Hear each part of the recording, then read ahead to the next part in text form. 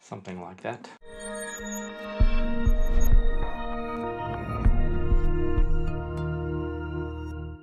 Hey everyone, I'm just going to quickly go through some of the techniques that I've used and ideas with this piece, and then you can get stuck into learning it.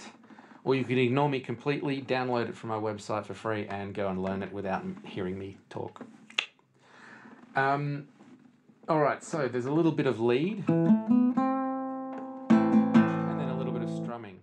The idea is to play the lead with, you start on the first finger, you play the lead, then you strum with the first finger.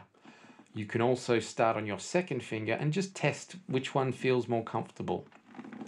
I will also strum down, up, and then down with my second finger, which makes it a heavier strum.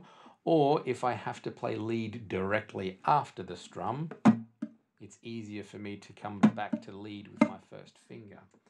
So lead, starting on whichever finger you want, strumming, and you can do the heavy strum if you want. And sometimes I use my thumb.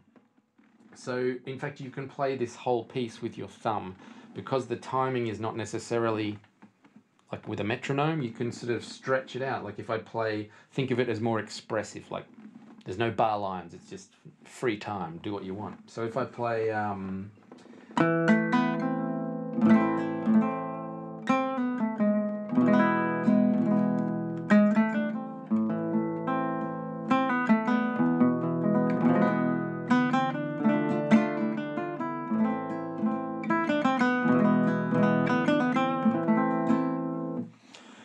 why not use your thumb? If you don't have the technique in your fingers, learn it with your thumb, and then eventually your fingers will get better and you'll be able to do that as well.